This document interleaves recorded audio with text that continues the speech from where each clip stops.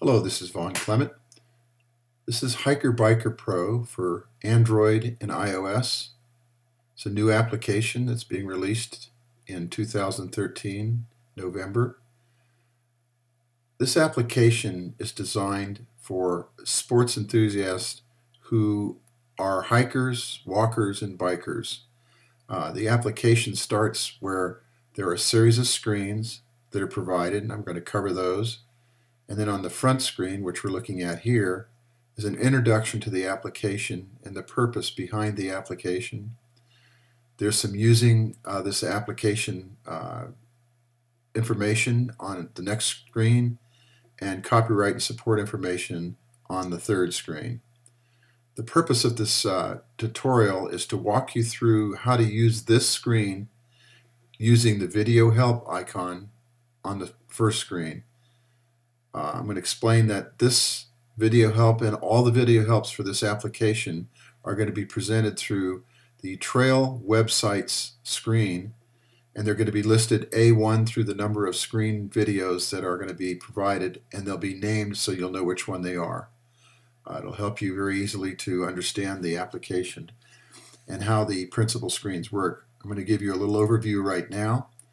The first screen is called Trail Location, and this is to document a series of screens that cover the different trails for both hiking, biking, or it could be a city trail where you just walk the path even through the city or through parks, but you want to document that particular location at the trail beginning and information about the amenities and also the information about the date, time, and where you're at and what your feelings are about the trail that you hiked. The next one is the Trail Live Maps, where you can use either Google Maps or MapQuest. It's your choice if you have a Wi-Fi connection, and it'll present maps to you so you can do detailed views and search through the maps. Part of this process is to be able to also take screen captures of the live maps and add them to the trail map copy. In this screen, you can take the individual maps and do zoom in or whatever that you want to whatever magnification you want to, and then make a copy of them for the trail map copies.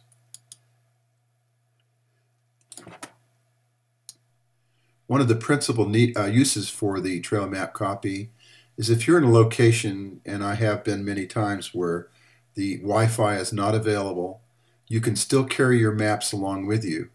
One of the issues with a new location, if you haven't been on the trail or haven't traveled on that particular location before, you can use the copy maps to make individual maps where you don't have to search again for the current map, or if you don't have a Wi-Fi, you still have maps that are available to you to give you that trail direction at where you reach a Y in the road and you don't know which way to go if it's not marked correctly. Even if it is marked correctly, it does assume that it is helpful in keeping track of where you're at and how much further you have to travel on a trail to get to the location where you'd like to go. Trail Photos is a screen where you can capture along the way videos or still shots and keep a record of those in the videos and trail photos, and mostly this would be still shots, so you don't have to fill up your iPad. You could shoot the iPad videos, and if you want to put one in the screen, you can do that. But this is typically used for photos along the way as you're traveling on the trail or hiking and biking. The last screen is a helpful screen where all the trail and websites that are related to finding trails, finding information about the trails, where you would want to probably get the trail location data and other information can be acquired, and this gives you the ability within the app to pick that particular location or website to provide you with detailed information about the sport that you are involved with.